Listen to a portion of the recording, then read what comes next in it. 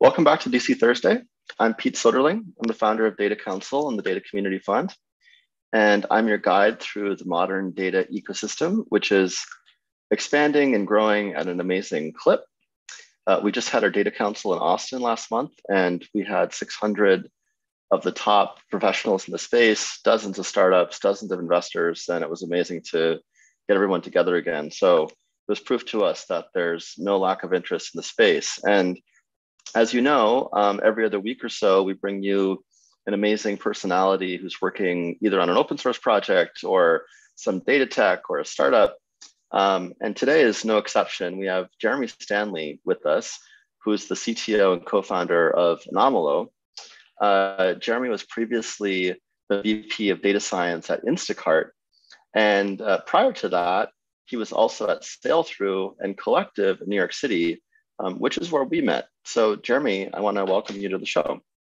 Thank you, Pete. So excited to be here. Really looking forward to this conversation.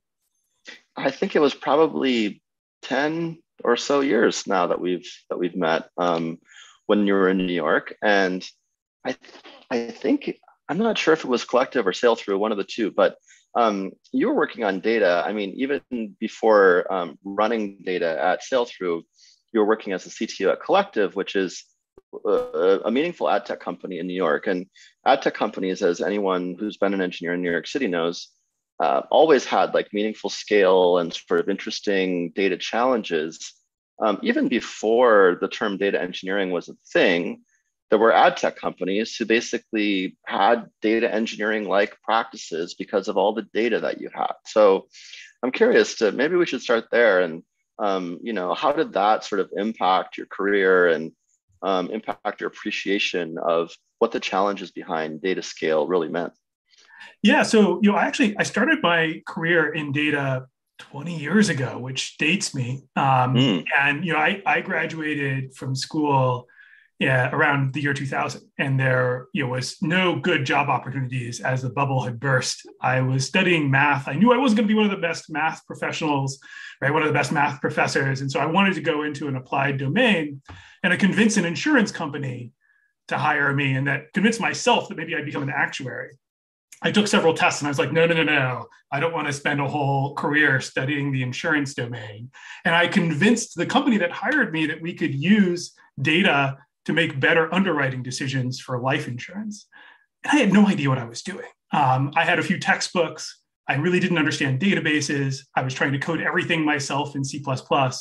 It was a nightmare. It was a mess, but I learned a tremendous amount, and I ended up moving to New York after that from Kansas. And I spent the first 5 years of my career in financial services using data to build models to predict behavior of different entities. It could be medical malpractice claims for physicians, or the chance that a coal mine was going to collapse and cause a disaster. And so really generally smaller data sets there, but really cutting my teeth on how do you effectively use data and what are all of the different ways that you can get stuck there, right? Ranging from overfitting to data quality issues to not effectively measuring what it is you're actually trying to accomplish. So I saw the ad tech ecosystem burgeoning in New York. I knew that data was massive and there was a huge opportunity to begin to optimize advertising. A lot of things were very, very simple. Retargeting worked well using data with no real optimization, but beyond that, there wasn't much. And so I jumped into ad tech and really had to figure out how to build the modern data stack, for deploying machine learning and analytics apps, before the modern data stack existed. Buying many millions of dollars worth of hardware, in on-prem data centers and duct taping and gluing things together to build products and to differentiate. And so it was fun to be able to kind of build these things from the ground up and see all of the pain. And then now to see the whole ecosystem just making so many things easier. Right now, one person can accomplish what 50 people would have been required to do 5 or 10 years ago. It's amazing. Yeah, isn't that true? So you were probably building early data infra at Collective in what, 2009 or so? Yeah, that's right. Yeah.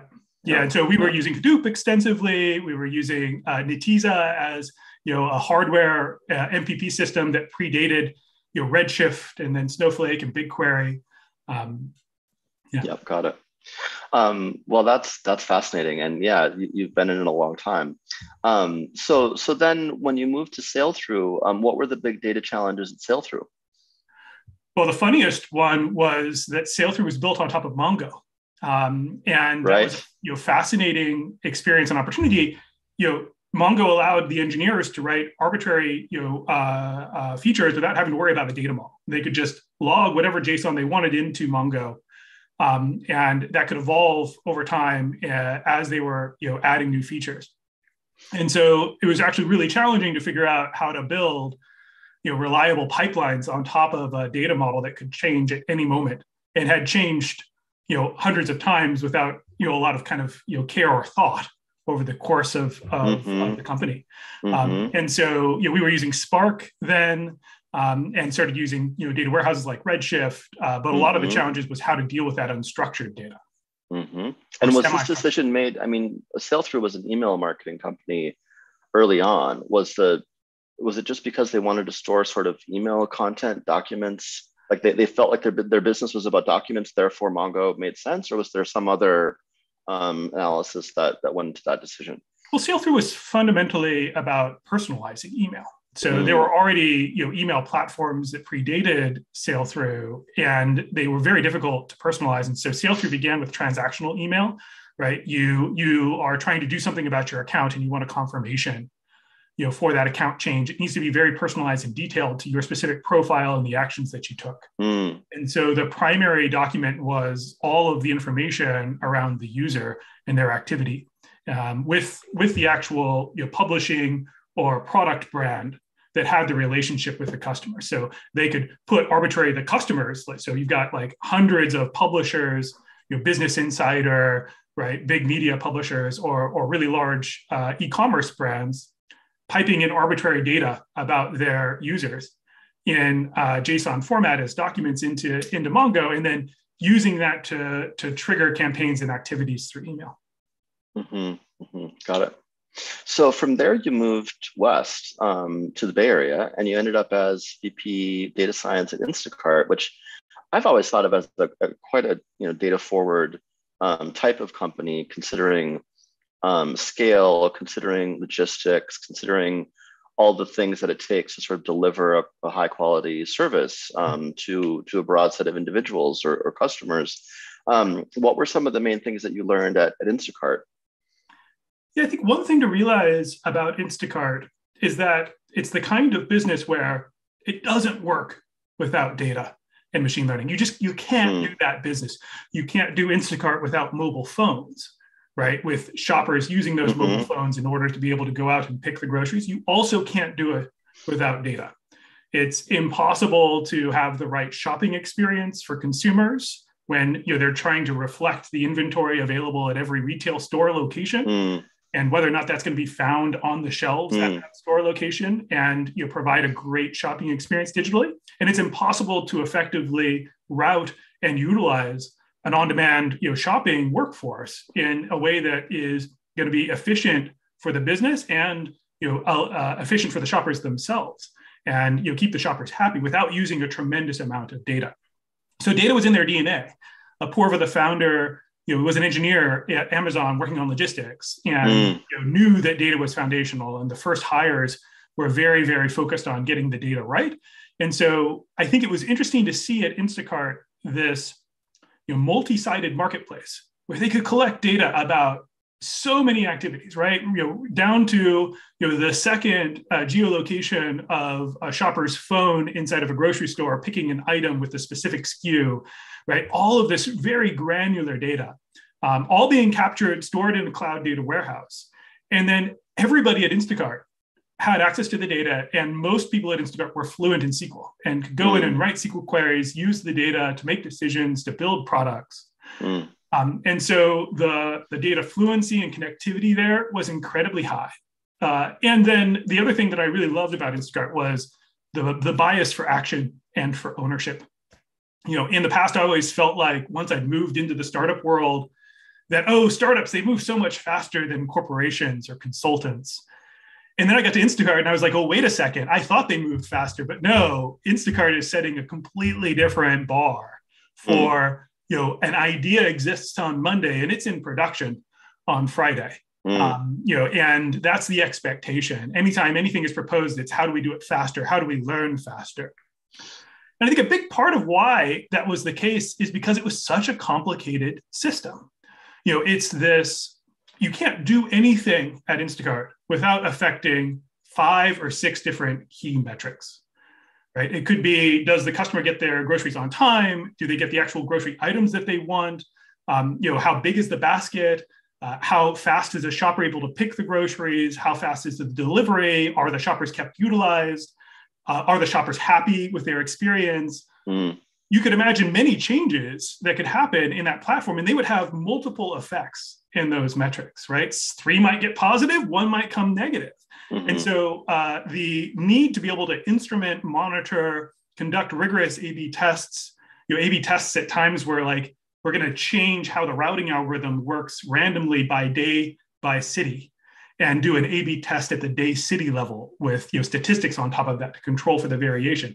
It was pretty wild. Figuring out what the implications of your changes were was so difficult and challenging, and data was such a huge part of that. And I never thought of this connection before, but it almost feels to me like the culture of A/B testing sort of predates a lot of our heavy reliance and dependence on analytics, product analytics and things. Like I feel like that was sort of what broke the seal on many companies understanding the power of being, quote, data driven. And this is before we had significant probably advancements in CDPs or other kinds of product analytics, let alone having data scientists on staff. No one had data scientists on staff when they had, maybe the first data scientist they got was to actually sort of analyze A/B testing results or help a product team sort of properly instrument A/B testing in a statistically valid way. And I never really dawned on me that was almost maybe a precursor to a lot of the modern data analytics and BI that we're doing now. Obviously, we had BI, but sort of not in a statistically meaningful way before A/B testing. Would you agree? Yeah, so I would say it's the strongest relationship is actually the enablement of machine learning. There are lots of product changes that you can make that you can A/B test. A lot of things that it's actually very difficult to A/B test. You have to have some conviction and move the product in a new direction and go for it, right? And use kind of intuition or first principles thinking to do it.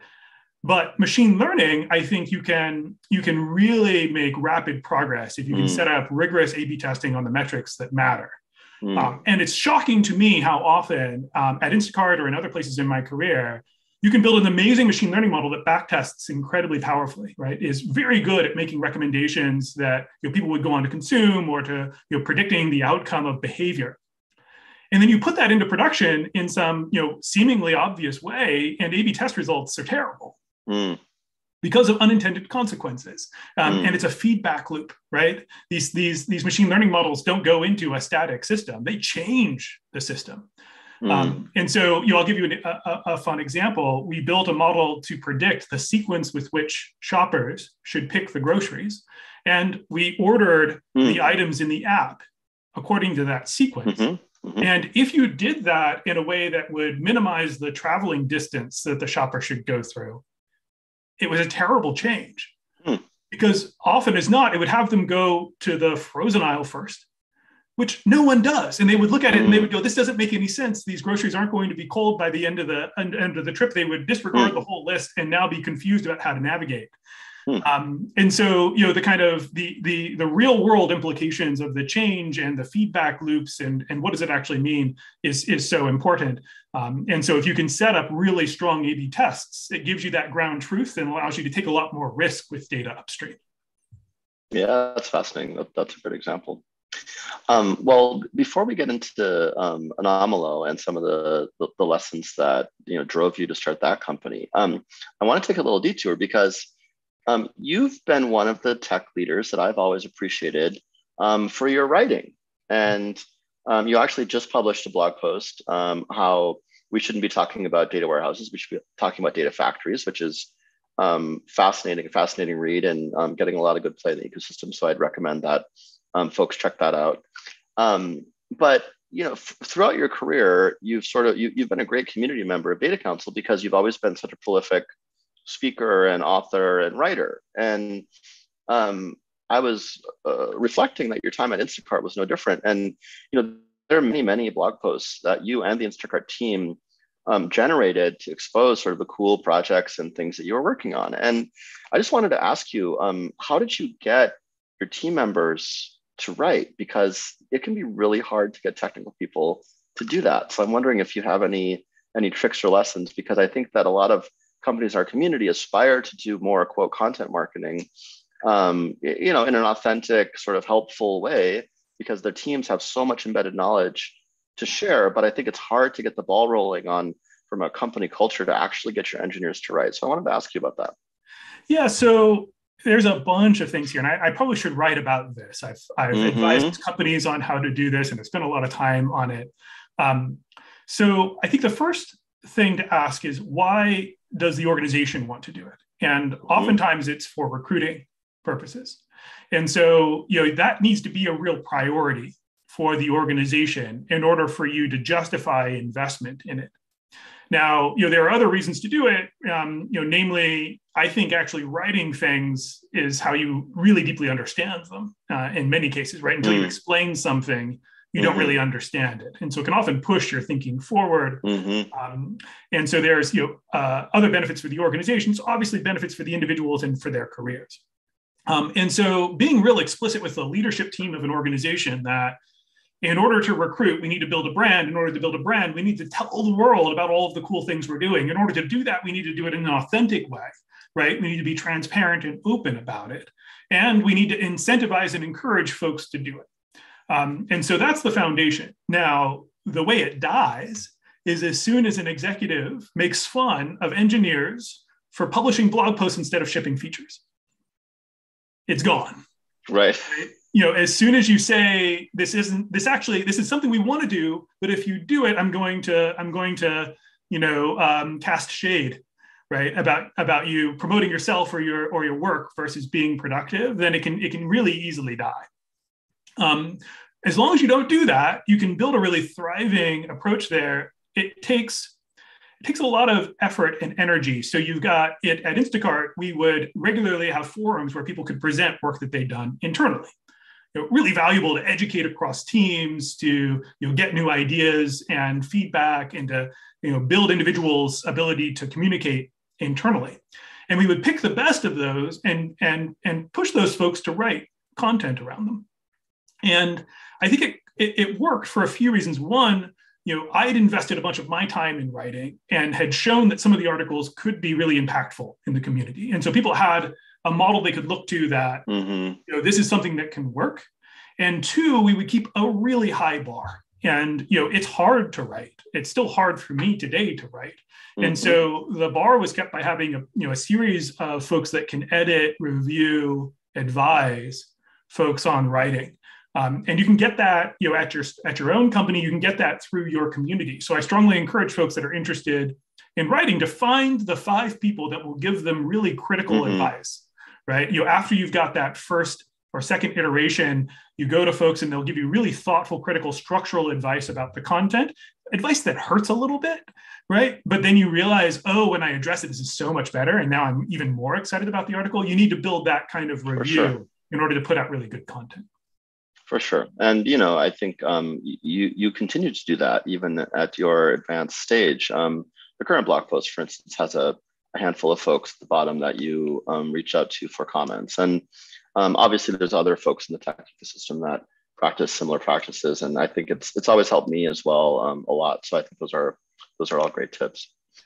I missed a question that came in just relating to some of your previous comments. How do you handle or accommodate the target for prediction from a different ecosystem or background than the available data, yet you are trying to do effective event-based predictions? Yeah. So I think the spirit of this is when you're in a system and you can't actually collect the outcome that you care about. And link that outcome, to historical data in order to identify, and predict the thing that you really ultimately care about. So an example might be, how happy is the customer with the delivery experience. And there's so much bias in collecting any kind of feedback from your customers that you're going to end up missing a lot of that information, and you're not going to be able to predict it. And so, and there's many situations where this happens. And I always think about a funnel of there's the final perfect piece of data that I would love to have. That if I had it, I would have the perfect information about the event. And then you just need to step back from that and think through, well, what are the causal factors that might lead up to that? What are things that would just be very strongly correlated with it? And oftentimes, this is where the power of A/B testing comes into play. You back away to the things that you can measure that you think are causally related or even just strongly correlated to the outcome that you really care about. You build models to predict those, and then you A/B test them to see how well they actually perform. And it's interesting. I'll give you a more concrete example. One of my favorite problems at Instacart was, when should we deliver the groceries? It turns out if you deliver the groceries right on time, right the last minute before the hour ends, the customer is as unhappy as if you were 5 minutes late, because it feels like it's late and like they're tense about it. You actually have to be there 5 minutes or 10 minutes early. And so when we were predicting driving times, we wouldn't predict the average driving time or predict the variance of driving times. We would predict a quantile of driving times. What's the time that we think there's a 99% chance that the driver is going to be able to get to this delivery location? And we would then say, okay, we want that 99% chance to be 5 minutes before the end of the delivery window. And then we would tune those parameters using A/B tests to figure out, well, is 99% right and is 5% right, based upon how customers actually give us feedback. Got it. Yeah, that's a great example. Very helpful. So I want to kind of move forward in the timeline. And you started a company a few years ago, Anomalo, and I'm thrilled that I'm a supporter and an investor from the early days. But I wanted to sort of understand and give you the opportunity to share with the community, because I believe that there's a key insight that exists behind every company, every startup. So what was the key insight that led you to start Anomalo? Yeah, so I think it's two key things in combination. One is the awareness of what was happening with the technology ecosystem around making it incredibly easy for an organization to now capture every scrap of data flowing through the organization, and then democratize access to that, throughout everyone. And we saw this happen at Instacart. And when you have that two-sided situation of now there's this huge diversity of data flowing in near real time into a platform that anybody in the organization can query, build products and analytics on, the surface area for quality risk goes up exponentially there. And so at Instacart, we would constantly have data that would be late, missing, corrupted, have unexpected changes in it, and it would have lots of downstream consequences on decisions that were made. Fire drills that were created to investigate why something happened, or even machine learning models going wildly off the rails because they were being fed, bad quality data. Mm-hmm. And so I knew that this was a problem that every organization that was going to be data-driven was going to face this problem. The second insight was the existing approaches didn't work. And the predominant existing approach is, let's just write a bunch of rules about our data. Mm-hmm. The time that the grocery order is delivered, must be after the time that it was picked up from the grocery store. Seems obvious, right? You can just put that rule into place. Instacart had a system that allowed us to do this. Anybody could go in and write a SQL query that would express one of these rules, and we would assert those rules about the data. And when I left, there were thousands of these in production. Mm-hmm. And we didn't have high quality data. It wasn't a fixed problem. That didn't solve the issue. And it didn't solve the issue for a variety of reasons. The main one is that data is just so much more complex and ever changing than a lot of other things that we've thought about monitoring. So I like to compare it to, if you want to test your code, you can write unit tests that will definitively test the logic in the code. And you can have pretty good coverage of your code with unit tests. Or if you want to monitor your infrastructure, you know that the CPU utilization on the database should not go above 60%. And you can use your intuition and understanding of how the database works to set a monitor and control there. Data is like huge, right? It's this reflection of everything happening in the real world in your organization. And it's influenced by third parties, by developers, by data transformations, by operational changes, by humans going in and doing things. There are so many sources of change and chaos flowing into this huge, massively multivariate system all of the time. Rules are never going to cut it. You're never going to be able to write all of the rules that would cover all of the edge cases. So we constantly found ourselves fighting these new unknown unknowns, right? The next data quality issue was always something we hadn't thought to write a rule for. If you do write all of the rules, good luck maintaining them, right? Because the product is going to constantly change. The data model is going to change. You have to reevaluate those rules every time. And if you try to auto-generate them, you're going to start getting a huge number of false positives because the data isn't something that you can't computationally go in and figure out what all of the rules are. And many things just don't have an associated rule for them. For example, something could be null 10% of the time, but that could vary, dramatically. It could vary seasonally. It could vary with other factors. And so you can't put like a hard constraint around that. And so we realized that you should be able to use machine learning to understand and quantify the drift in data arriving, in real time into data warehouses and be able to solve this problem in a much more scalable way. And so that was the kind of product insight, to solve the problem of, scale and diversity of access. So obviously rules, in your view, don't scale completely. But I know that you support them in Anomalo. So you have sort of both this machine learning brain that's looking for meaningful deviations, statistical deviations across a set of data. Plus you have sort of the marriage of a rule-based system for areas where the client or the customer really sort of demand that or know, convincingly sort of what they need to see. So you've decided, if I understand correctly, to sort of merge both of those ideas into one product. Is that fair? Yeah, actually there's three, Pete. So there's what we call unsupervised learning, which is, I've got a table, I want to monitor it for adverse changes. And I'm going to let the algorithms track changes in that data. Then there's what we call metrics monitoring, where a user is specifying a specific metric. It could be a data quality metric, like the percentage of time on this null, or it could be a business metric, how often is my delivery on time? And be able to segment that metric, by geography or product type or type of API event, right? And monitor those metrics for unusual changes. And then there's validation rules, where I'm setting some hard and fast constraint about the data. And what we realized at Anomalo, actually, we began the company building the unsupervised learning, the machine learning component, the really kind of novel, deep IP. And it's an incredibly powerful tool, but it's not enough. It's not a complete product. In order to really do modeling well, to do data quality monitoring well, you need to support all three of these. And so that's what we've built. And the way that they work together is the unsupervised monitoring gives you like a base layer of coverage. And so we have customers that have tens of thousands of tables being monitored with Anomalo.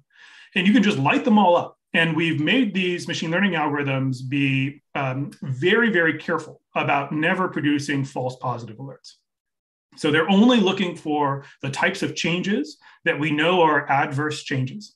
Things like, suddenly having duplicate data where you did not have duplicate data before, or a significant increase in null values in a location. So they're constrained at really adverse types of changes. And they work really hard to control for the amount of chaos and background noise in the data. So we use machine learning algorithms to essentially search for potential data quality issues. And then we validate those data quality issues by issuing additional queries and getting a longer time series history of that data in order to validate that this isn't a holiday change that's always expected to happen, as an example. So that is like your base layer of coverage. I like to think it could get you to 60, 70% of the value of data quality monitoring. The metrics are an incredibly important, additional component here, because sometimes you care about specific data in the table a great deal, right? So if we go back to Instacart, I cared a great deal about that delivery time. And so I really wanted to pay very close attention to that. And I wanted to see how that changed by market and, by type of shopper. And so within Anomalo, it's really easy to specify a SQL query that says, here's my time series structure. I've got a date column. I've got these 5 metrics. I've got this segmentation strategy. Anomalo will build time series models to monitor all of those metrics for unusual changes. And so that way, a subject matter expert can point Anomalo to say, I want to really closely watch this specific slice of this data. Then the validation rules, they still play an important part, because the validation rules is the only way that an external user can bring their knowledge of the real world, of the way the app is architected, or the way users are supposed to engage with the product, and make assertions about that in the data. And so a common example would be, what if a column is already null 5% of the time? Our machine learning algorithms aren't going to alert on that. They're going to only alert if that goes up from 5% to 10%, right? It's going to alert on a change. Same thing with metrics. In the validation rules, a user can specify this column should never be null. And bring that external knowledge to bear on the data. And so that's what we see the system being really powerful as. It's a foundation. There's a bunch of automated monitoring, and then subject matter experts can come in and bring their focus areas or their subject matter expertise and express them as rules on top of what we're already doing. Yep, got it. That sounds super, super interesting and powerful. And I know that you guys have spent a lot of time sort of from a product perspective, not just, from the back end engineering, monitoring bits and pieces, but when it comes to like putting these 3 sort of views of data quality or monitoring into one product, I imagine that's a little bit challenging to sort of intuitively explain to a customer, to a user of the product, all in one UI. Do you have any tips or thoughts on how you're successful in accomplishing that? Yeah, so I think one important part of that is the fully unsupervised. We've made a conscious decision to not allow users to make any changes there. They begin with like factual configuration about the table, like how is time measured in the table? When do I expect this data to arrive? But then all of the fully unsupervised monitoring is completely automated. The models are rebuilt every day. And they're going to catch issues one time and then not alert on them again, because they're constantly being rebuilt. And there are no knobs and dials there. And we've worked really hard to prevent those from ever sending false positive notifications. So we could have gotten into, I think, a lot of trouble if we made those highly configurable, customizable, and lots of knobs and dials, because users may not fully understand how they work and can end up shooting themselves in the foot or missing issues. And so, we work really hard to take problems about data monitoring, like, I'll give you an example. A lot of data in financial services never arrives on Saturdays and Sundays. And so a naive system would say, hey, the data's missing today. Or is it a holiday? Is it a bank holiday? Bank holiday, right? the data might not arrive. Yeah. So naive systems would send you false positives. Another system might require the user to go in and enter that information. Right. But a lot of users, they won't know that, or they won't think about that as they're configuring the monitoring. They won't enter that until they get the false positive notifications and are already frustrated by them. And then will they know that that's where they need to go to enter it? Instead, we do a model that predicts the inter-arrival of data. And we'll learn that the data never arrives on holidays or never arrives on weekends. And so that's actually okay. And we don't need to send a notification. And so we work really hard to make that unsupervised part smart so that it can scale without a lot of change. And then we have a very simple UI for users to come in and add metrics and add the validation rules. And the way I like to think about that, Pete, is, there's about 2/3 of that functionality is no code, right? I just am going to do 3 or 4 clicks and I can monitor a metric by a segment, or 3 or 4 clicks and I've got a specific validation rule, from a menu of a bunch of options. But then the last third is very technical, highly configurable. You can drop in and write complex SQL. You can control new machine learning algorithms that are applied to specific data. You can make fine-tuned tweaks to how these checks are working. And so what we find is that customers get this base layer of coverage they don't have to worry about. Lots of subject matter experts can come in and use the no code part. And then the real deep data science, analytics professionals that live and breathe their table, right? They are critically dependent upon that fact orders table, right? For a lot of what they're doing. They can come in and use the full set of features and functionality to express almost anything that they want around, what about this data is important? What do I want to be notified if it changes? What are my expectations about this data? Got it. Well, I love how you've sort of considered the surface area of the product to support everyone from, low code sort of probably business users or perhaps data SMEs, all the way down to folks who are more technical. I think you also have an API, don't you, for sort of direct interface from orchestrated data jobs. Talk to us about that. Yeah, so the exact same API that serves front-end requests in our product, we expose through a pip installable package. And you can also interact with the API in other classical ways. And that API allows you to do everything that you could do in the UI, through code or configuration. And broadly, we see three different types of activities happen in the API. One is configuration. So I'm a new customer, or I've added a new data warehouse or a new team, and I've got 1,000 tables that I want to set up monitoring on. I can use the API to programmatically control that configuration. Or if I want to have a hook in my CI/CD process such that anytime a new data model comes into existence, I want to set up monitoring on Anomalo, that can be fully automated. So that's the configuration piece. The next piece is the execution of the checks. And so this is interesting. We actually designed Anomalo to be an independent platform watching the data. It's like back to the Dr. Seuss, who's watching the watcher, kind of a comic, the bee watcher, right? You don't want to have your Airflow DAG be responsible for monitoring the data if a part of what you want to monitor is whether or not the Airflow DAG completed. And so it's actually helpful to have an independent orchestration system, which is integrated into Anomalo, that's observing the data, watching for it to arrive. And so you don't have to orchestrate things yourselves. By default, Anomalo takes care of it. But there are times when in your DAG, you want to change the behavior of what you're doing with the data based upon the results of data quality. So, if I find a material anomaly in this data set that I was about to publish through reverse ETL to some partner that I care about, I want to stop the processing and immediately get somebody on call in order to address that issue, or I want to quarantine bad data. So when our checks fail, we'll give you, SQL that'll allow you to quarantine the bad data and move on with data that is good. So that's where we see the orchestration layer and the ability to execute checks being really important through the API. The third piece is getting data out. Oftentimes you want to do an integration with your data catalog, or you have an internal tool that you want to use to show what's healthy in your data warehouse.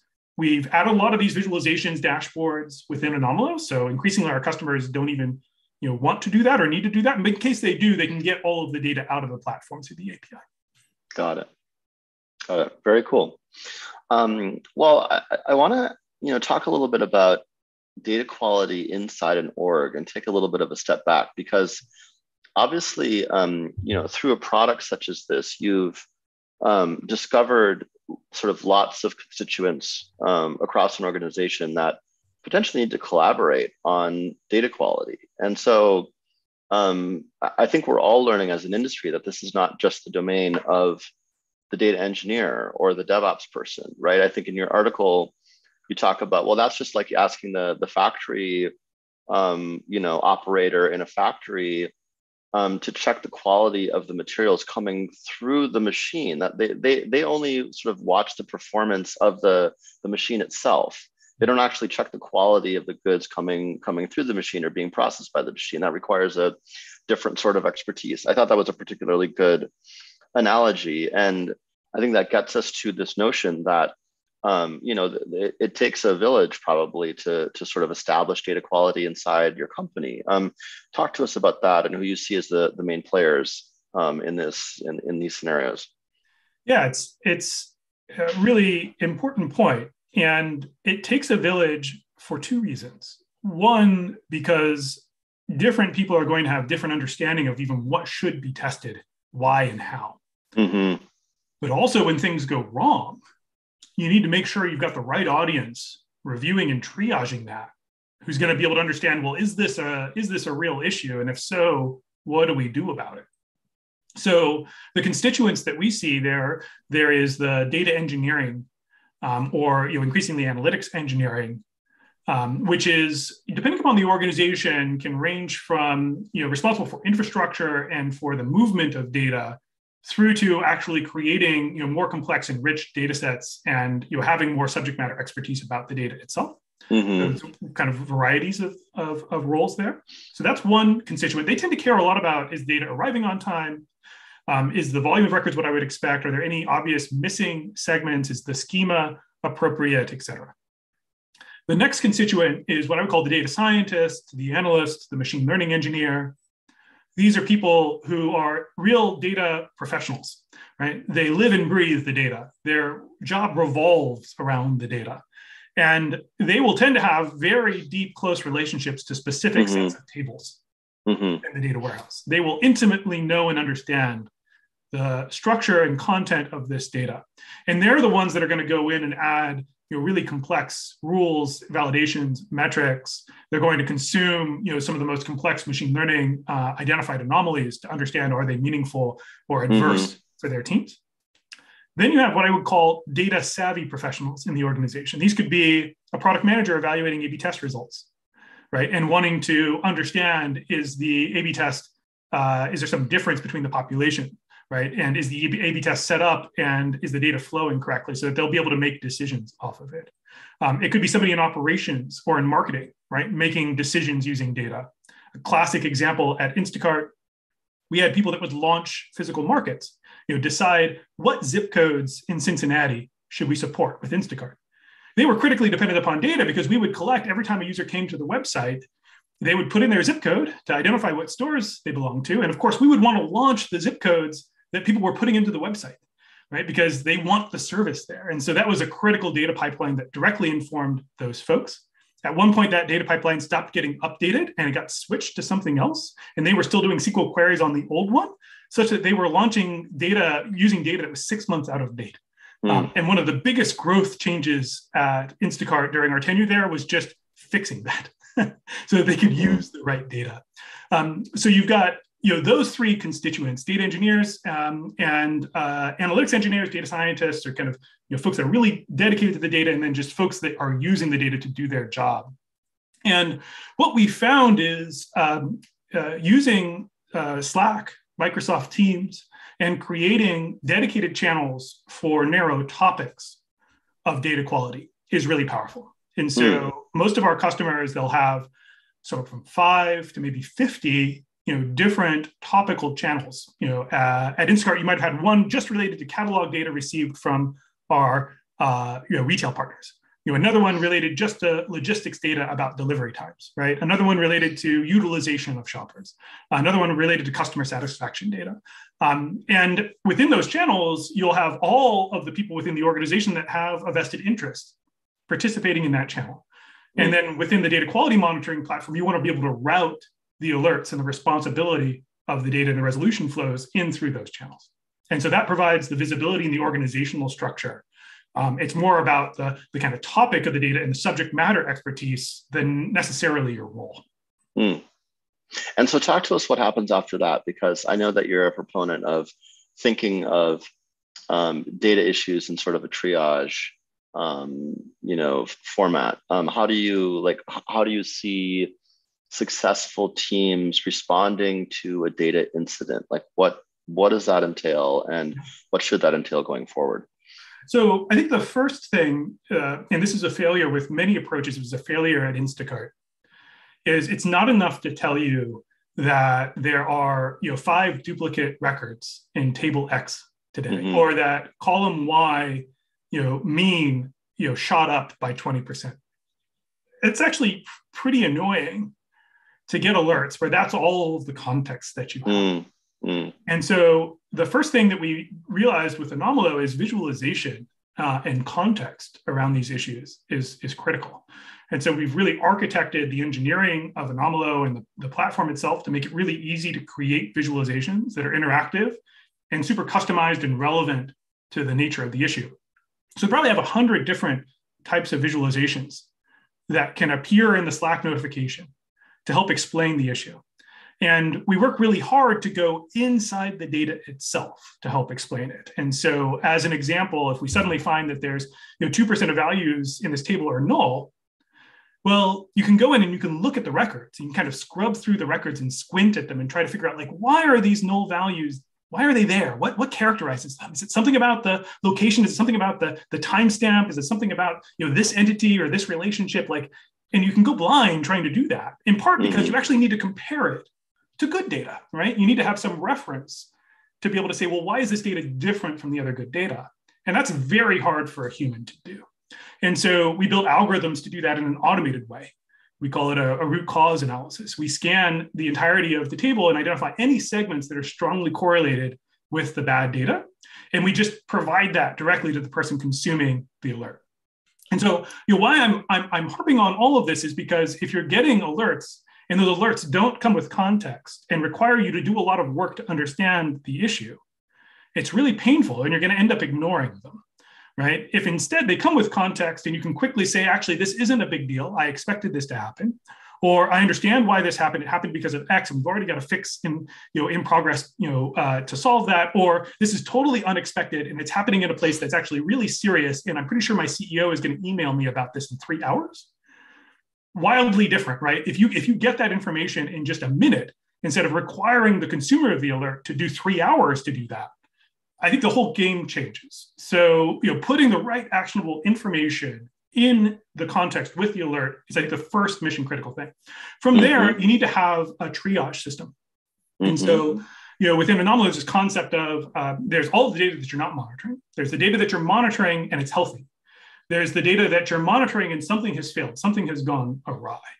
And then there's a subset of those that you actually need to take action on, right? Something needs to be done. They're a serious issue that requires some work. And then there's the ones that are actually been resolved, and now you know what the issue is and you've resolved it. And so Anomalo is really about helping you to get into that triage state of, is this something that I should be paying attention to? Am I investigating it? Or have I decided that it is an issue and I've now handed it off to the appropriate team? And so we call that triage, where you can acknowledge or you can hand off. And the handoff would be creating a PagerDuty event if somebody on the infrastructure team needs to respond to something, or creating a ServiceNow ticket for someone to negotiate with the vendor why the API changed, and get the engineering team through a Jira ticket to make the change to actually reflect the new API, right? So that's where the actual work happens. And so we see Anomalo as being, let us help you understand, is it a real problem? Where did it happen and who do you need to talk to? And then get that next set of discussions happening through the appropriate system. Yeah, it makes you realize how many considerations there are in building a data monitoring system. And it's no wonder that orgs with their cobbled together SQL scripts, just don't scale over time. Yeah, no, absolutely. Yeah. Great. Well, Jeremy, we're almost out of time, but I just wanted to ask you, sort of from a founder-oriented question, because we have lots of founders on the show who are equally great technical professionals, and I'm wondering, for you as a technical person, as a data scientist, former CTO, what was the most challenging part about starting a new company as a technical founder?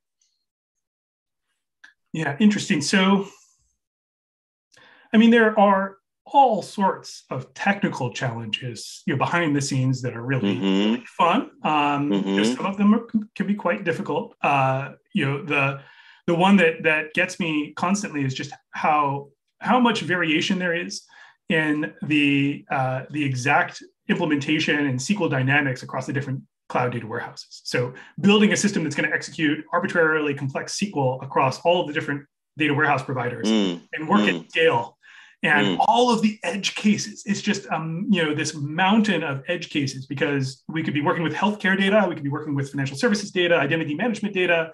It could be in BigQuery, Snowflake, Athena. It could be in Presto. It could be in Azure Synapse. So many different edge cases there.